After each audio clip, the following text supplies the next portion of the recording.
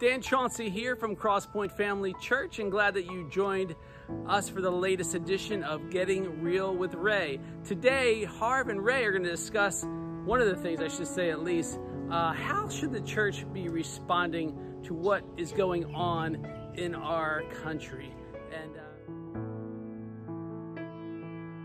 But there was a quote, and I forget who it's from, but it said, "It is not what a man does not know that hurts him.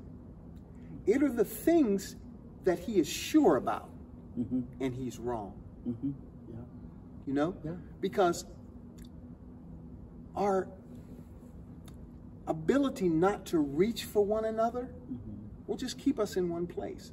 I certainly believe that the kingdom of God flourishes when it's like the song we sang, and you sang it and I sang it. Yes. Jesus loves the little children of the world. Yes. Red and yellow, Yes. brown, black and white. Yes. They are all precious in his sight. Yes.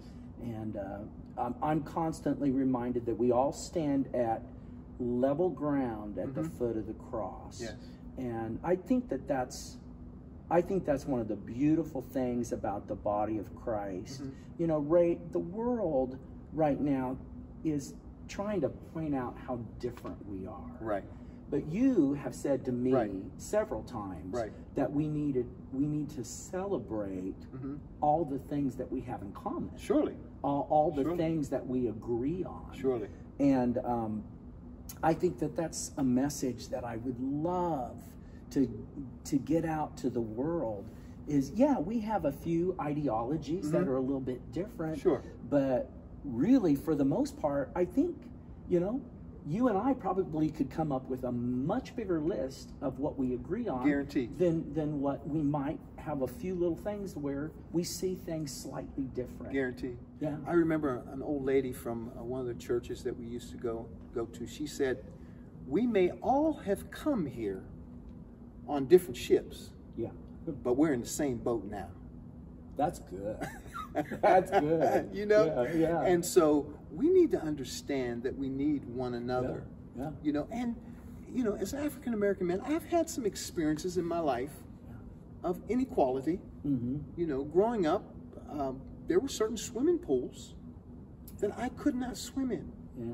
My father, who fought for this nation, World War II, Battle of the Bulge, when the ship came back to the States, he could not disembark until all of the soldiers who did not look like him disembarked first. And when he came home, there were amusement parks he could not go to. But he always taught me, and it's important, Pastor, you never let those things get in your heart. Never. Because they build up an abundance, and later it comes out of your mouth. The Bible says it does. But we talked about, you know, I don't want to get even. I want to get even. Right. Yeah. And we had that conversation right here. Right. And I went on to explain, you know, I don't want to get even in a negative, you know, connotation, but in a positive. I just want life, liberty, and the pursuit of happiness. Sure. Yeah. A level playing field. Not a handout, a hand up. Yeah. And I think we will learn that together because, you know, I was at a park not long ago taking lunch. Safety Harbor, Felipe Park, beautiful park, taking lunch. I'm a big guy. 6'4", 270 pounds. And I had my lunch and my dark glasses on and my hat, you know. And I guess maybe I was a pretty imposing figure. And there was a little Caucasian lady with a little Yorkie. And she looked, and her eyes said it all. She pulled her dog close, and it broke my heart because, Harv, Pastor Harv, if anyone would have come to bother that lady and that little dog, this big butterscotch colored fella would have run to her rescue. Because I love people. Sure. But it's what we don't know about each other, what we don't take the time to want to know about one another Right. hurts all of us. Sure.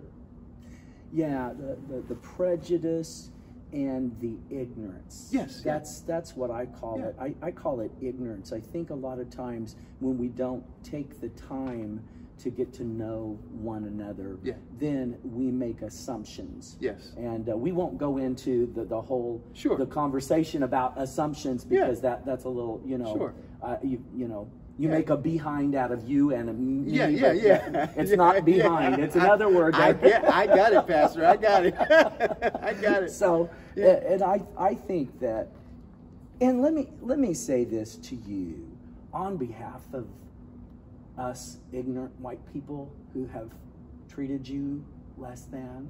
I just want to say I'm sorry. That grieves my heart. But you know what? When I hear that. I was raised that I love you, and it breaks my heart that you won't get the time to know me, because I might be better to you than your own natural brother. You know, because I know who God created me to be, and that's all. I just want us to get to know one another.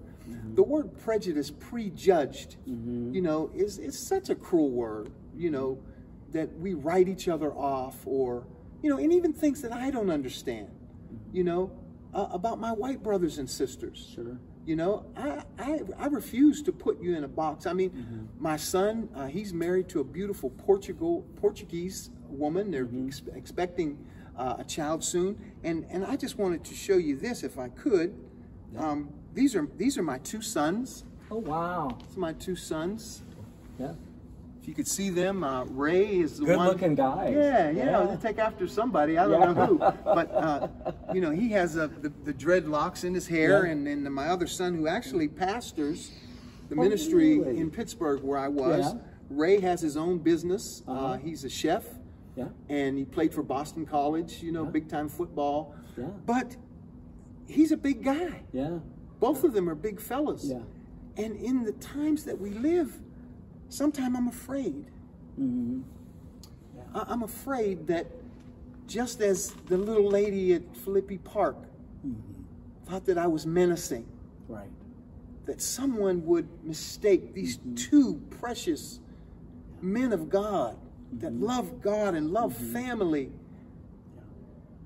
that are both of them, their wives are expecting, you know, would prejudge their intentions and something go wrong, you know.